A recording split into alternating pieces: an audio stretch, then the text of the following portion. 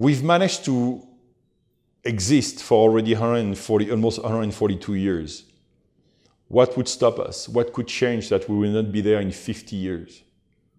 I don't know.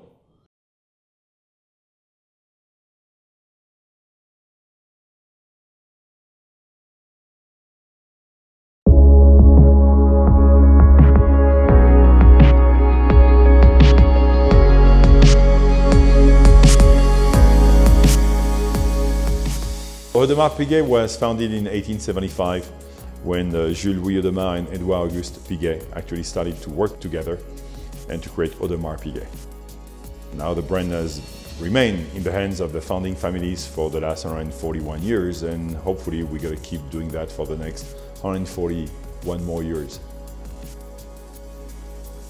And so since 1875, one of the main goals has been to remain independent, to be in charge of our own destiny, to make sure that the brand will always have its own choice of life and what we could do. There was never a notion of standing or sleeping on our laurels, but much more say, what could we do better? And this has been in the DNA of the company for 141 years, meaning that there is never a moment where we say, we're good enough. So it's always the quest and the search for the next unbelievable either mechanism or design. So the company's most iconic watch, obviously, and I think now everybody knows it's the Royal Oak.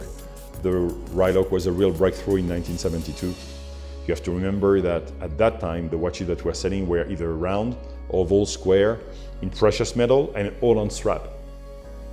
So when we came up with that stainless steel integrated bracelet at the price of the gold watch, I mean, a lot of people were scared. It was a major risk when we did it. Now, 44 years later, the watch is stronger than ever. It's recognized as one of the most iconic designs in the watch history, and we look at it at being 44 years young and not 44 years old. Up to 15 years ago, most of the dials, or all the dials, were done by dial makers. And at one point in the history of Audemars Piguet, someone had the idea to do that in-house. We have the workshop where we have engine turning machines producing most of what equips all our watches with petite or grande tapisserie today. And the skills involved in making serial engine turn dials is something you will have a hard time finding at another place than here. Choices are the most important thing for the years to come. The industry is changing at a pace which is faster than ever. We have not seen the end of it yet. New technologies are coming, new way of selling are coming. A lot of people don't even go to stores anymore. So what's that going to leave us for the decades to come?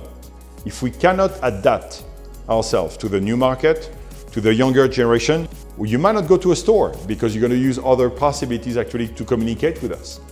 So that's our challenge for the years to come.